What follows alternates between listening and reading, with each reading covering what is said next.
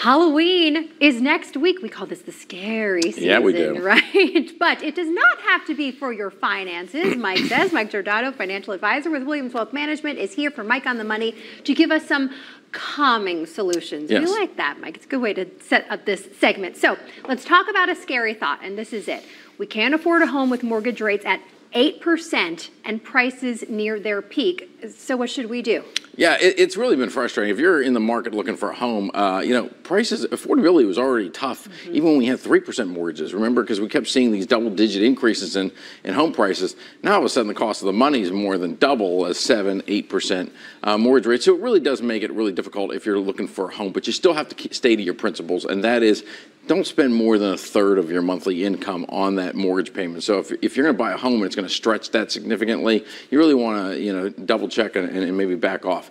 If you can't find a home that you really, really want right now, best thing to do is bank cash. Just keep banking cash. Find a way to keep adding to your savings.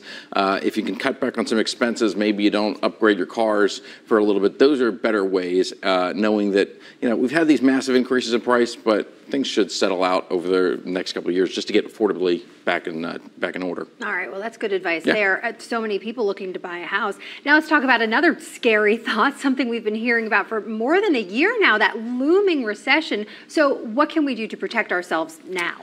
Yeah, you want to, the first thing you want to do is you want to build your savings up. That's so very important. And then you want to get rid of any kind of high interest debt. So anything definitely in the double digits, credit card debt, you want to start wiping those things out. That's going to help you get lean and mean. And then now you're in position that if something happens with your income, you're in better position. And then you want to review those investments, especially if you're getting close to a goal, whether it's a child going to college, maybe you're buying a home, maybe you're getting close to retirement. Look over your investments and make sure, am I running at the right kind of speed? Because I don't want to go, I don't want to be flying a plane 600 miles an hour as I'm trying to land it.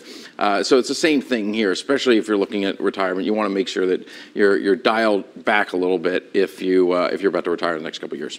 All right, and what is your response now to people who say, I'm scared Social Security is going to go away, or I'm not going to get the reduced benefits? They want to know how to prepare for this potentially. Yeah, this is a big fear, and it's a legitimate one in that there are problems with the Social Security system, and there may need to be changes and tweaks down the line. There's also a lot of fear mongering, so don't get like super panicked that your benefits are going to get cut anytime soon. But the biggest thing here is if you're worried that maybe I might not get as big a Social Security check as I'm expecting, what you want to do is, again, you want to build your cushion up. So that means building up the amount of money above and beyond what your goals are really going to cost. And so again, look at that investment strategy. Maybe you might have to search for a little bit more growth, which might mean a little bit more volatility. If you can't handle that, then take a look at your lifestyle and see if you can maybe dial it back a little bit, your retirement lifestyle, and then you can get the numbers back in line that way. And we always like to end on a positive note. So we do. This is the positive segment. So the key to all of this scariness, because it can be scary, is to focus on solutions, you say. Yeah, I mean,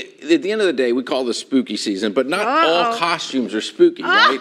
Not all of them are spooky. This is not necessarily spooky. So this is the man with the yellow hat. I was going to say. Right, it's Curious George's friend. Yes. And they solve problems in a very calm way. And it's the same thing here. There's a lot of things that can get us worried, and those are legitimate things.